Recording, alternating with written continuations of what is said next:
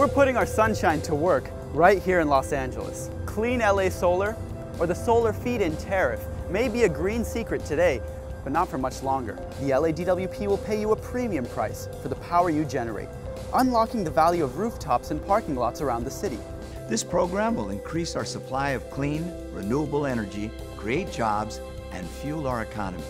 Over the next 4 years, we'll install 150 megawatts of solar all around the city.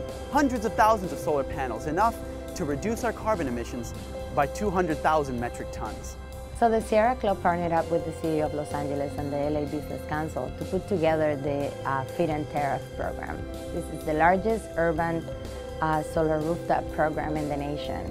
And we're excited to participate because we realize that as we fight coal and our dependency on it, we can also bring local green jobs as we generate renewable energy that is accessible and affordable for all. The Los Angeles Business Council responded to a challenge that Mayor Villaraigosa issued to create over 1 gigawatt of solar for Los Angeles.